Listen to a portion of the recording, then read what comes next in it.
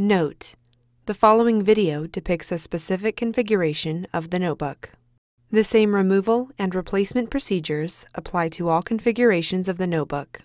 Before you begin, remove the top cover. Removal.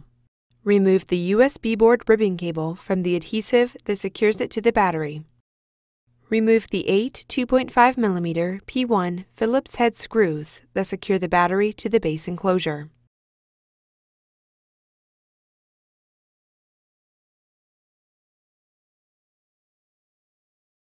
Lift the battery off of the alignment pins on the base enclosure and remove.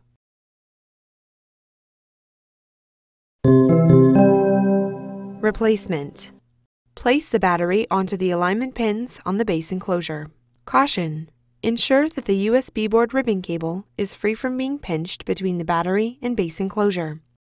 Replace the 8 2.5mm P1 Phillips head screws that secure the battery to the base enclosure.